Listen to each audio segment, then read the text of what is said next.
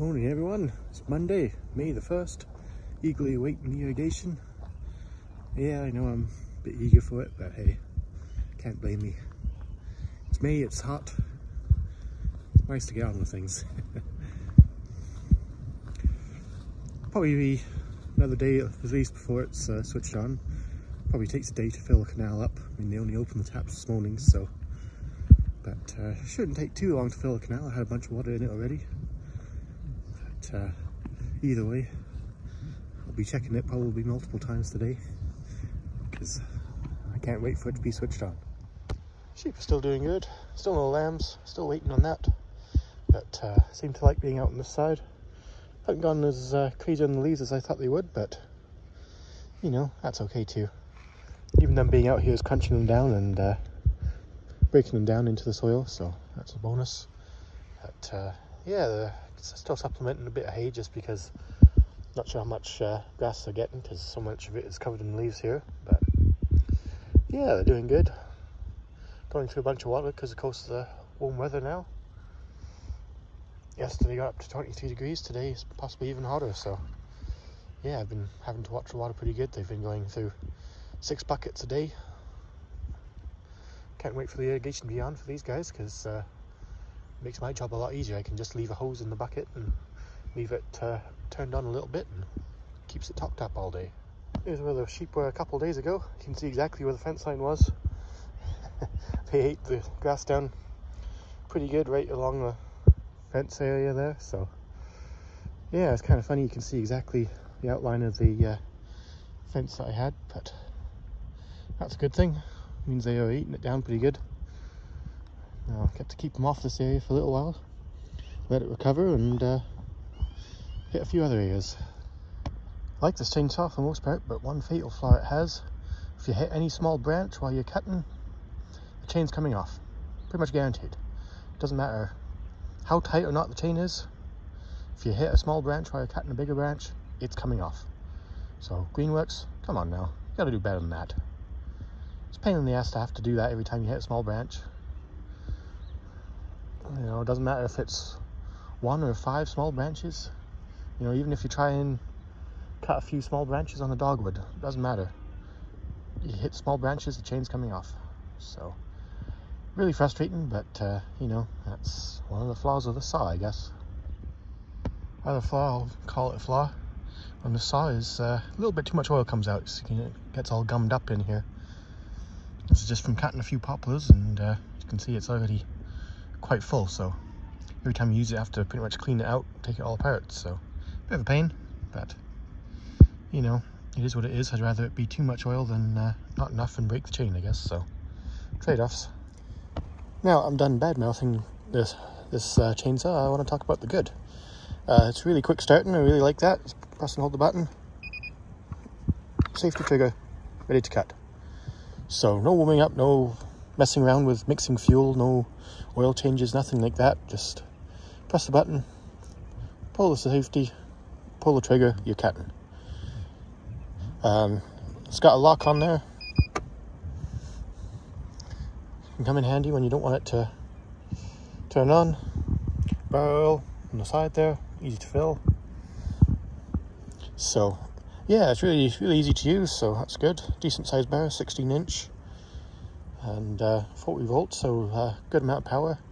Not as powerful as a gas, but flip side is it's a lot lighter than gas too. I mean, it's probably half the weight of a gas powered saw, so yeah, overall still pleased with it, despite the foibles. But yeah, anyway, it took down a bunch of the tall poplars over here for me, so did its job.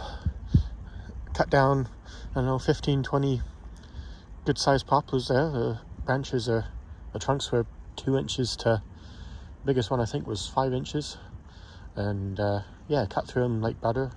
You know, cut them all down in probably 5 minutes, if that. And that includes all the walking and pushing the branches over and everything. So yeah, it's real quick to use. Nice to not have to mess around with mixing fuel if it's a 2-stroke or oil changes and all that. So yeah, it's great for little jobs like that. You know, it's not so great for taking down whole trees, but you know, that's not really what it's meant for around here. It's meant for the quick little jobs like this. You know, take down 1 or 2 branches or trees and, you know, small trees, and off you go. So that's where it really excels. And, you know, as long as you don't hit any small branches like I did today, it'll be fine. Yeah, there was a hidden branch behind one of the poplars I didn't see as I was cutting, and cut, snap, chain's off. Okay. Fortunately, it was on the last trunk I was taking down, so wasn't too much of a pain. Just grabbed the handsaw and finished the job. It was basically all the way through already, but still, you know, got the job done. Can't complain, and now I have a bit of cleanup to do. More branches to more biomass there for the gasifier if we get on that, or yeah, may try to get a few cuttings from these. We'll see. Kind of want irrigation for that, but you know, time's a ticking. They're going to be leafing out here pretty quick, so got to get cuttings done pretty quick if you want to do that in the spring, especially this year where it's not much of a spring, kind of straight in summer now. But you know, that's life on the farm. Sometimes you gotta do what you gotta do, and you know, best time of year I think for us to get cuttings for these is probably in the fall, because we have more time then. But yeah, of course, last fall was so short that we didn't really have much time. And you can see on this close one here, it's already starting to leaf out. You can see the green little tip there poking out. You know, same with this one, it's starting to green up on the buds there, so won't be long before they're leafing out, so it might be a little bit late for cuttings as it is, but you know, might try a few anyway and see how it goes. I mean, it doesn't really cost us anything other than a bit of time, a bit of effort. So yeah, and I mean, worst case scenario, if they don't take, then we'll just put something else in the trays for cuttings. So you know, we can always get willow cuttings to go. That's pretty easy, but just have to make sure it's the right type of willow for the area. We've had some bad luck with lower leaf willow cuttings. Any sort of drying out in the toast, you know, even the trees, lower leaf, any drying out and you know, dying back on branches and stuff. So haven't had great success with those, but sorry, that's me. But golden leaf willow have been, or golden willow, sorry, they've been great. Haven't had any issues with those. They've been fast growing. Pussy willows has been another great one. Got some seedlings for those last year, and they've really taken off. They go about 2 feet. Getting the wrong tree there.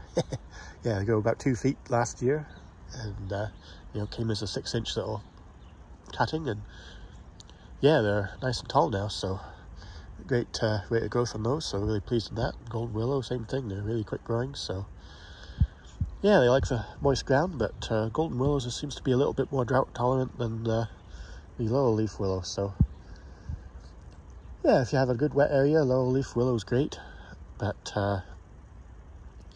yeah, I have a couple other willows that we're trying out. The cute leaf willow, haven't seen how that does in the field yet, and silver willow is the other one we have.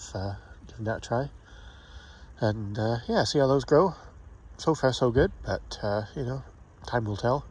The acute leaf willow is known for its fast rate of growth, even faster than the pussy willow and the acute leaf willow, or sorry, the lower leaf and the golden willow. It's supposedly the fastest growing out of all of them.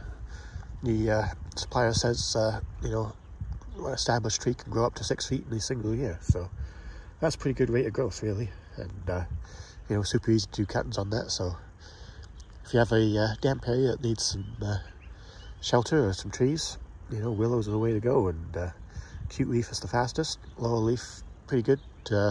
But we've experienced some dieback here, but we don't have a super wet area for them. And golden willow has done really well. Haven't had any real issues with them. Haven't had any dieback on them we've noticed so far. So yeah, another good choice for willows. Starting to see green buds on the apple trees here, which is nice to see. Can't wait for the apples to flower. It's always a highlight of the spring, is seeing all the apples flower, whether crab apple or eating apple or ornamental. Always great to see, because you know, it's great for them to put on all those flowers. Great burst of colour, and of course the bees love it. So yeah, I can't wait for that to happen, but still a little ways away. It's starting to green up the buds now, so time will tell how long that'll be, but you know, probably 3 weeks or something we'll have it on full flower. But yeah, as you can probably tell, a bit of a stuffy nose right now, allergy season. I used to have really bad allergies before I came out to the farm here. It was to the point where I couldn't do more than, you know, 5-10 minutes of gardening before I was bursting out sneezing. But since coming from the farm here, I kind of forced myself the first year, and since then, it's been nowhere near as bad. You know, I get a bit of a stuffy nose, a few sneezes now and then, but yeah, I mean, I can come out and work all day if I have to, and you know, push through the runny nose. But yeah, so one of the good things about rural life is better for the allergies. Not a lot of people realise that, but yeah, it's definitely a lot better. I mean, you get exposed to a lot more allergens, so body gets a little more used to them. That's, I think, the biggest thing. Just looking at all the apples here as I'm rambling on.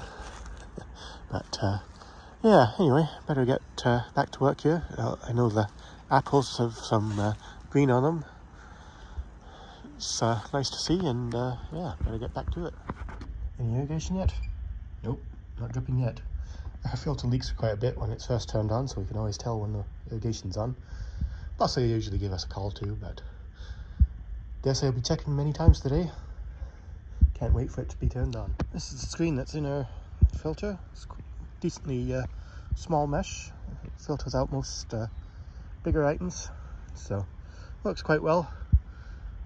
It has a few issues, takes up a lot of room with how it's put in there, and the seal on the end leaks a bit, but otherwise good little filter, or big filter I guess. You know, we don't have to clean it out that often. We've only cleaned it out once since we've moved here 3 years ago, and yeah, so it's been pretty good, pretty reliable. But yeah, I would like a slightly different filter though, just because it takes up a lot of room in there. Now I'm just working on clearing up the poplars that cut down here. I cut them off at stubs at, you know, 3-4 feet high. A couple of reasons for this. First, I mean, I don't mind if they keep growing for another year here.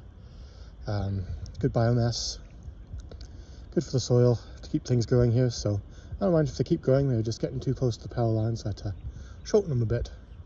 So yeah, that's one of the reasons. The other reason is you know, it'll cause them to branch out more, and will give us more to wrap the chain around when we pull them out. So get a bit of a bonus for that, but hey, it'll look good. You can see there's quite a few I had to chop down here. Have to be really aware when you're pulling your stuff out, because of course you're cutting it down under the power line, and you know, you don't want to lift it up too high when you carry it out and make contact with the power line. So really want to make sure you're dragging it along the ground, not lifting it up. But yeah, just pay attention, be aware, and you know, everything will be okay. That's the main thing. One load loaded up already, still more to go. Work never ends around here. Still no irrigation. Keep hoping. Still nothing there. I should know better, probably tomorrow, but I keep hoping. Paperwork time. Gotta do a request for info for the county for the house and such, but what a great spot to do it, out on the deck here, next to my little herb garden here and a couple of carnations. Couldn't get better.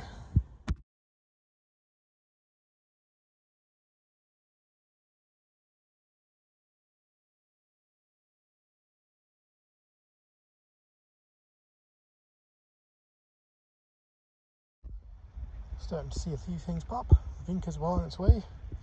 Some creeping jenny hiding in there somewhere too. Both are well on their way to growing.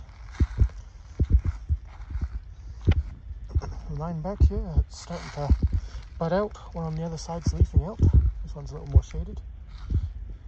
And over at Forsythia, we've got flowers. Yesterday they were just buds. Today they're out in full flower. So it's going pretty quick, which is good to see.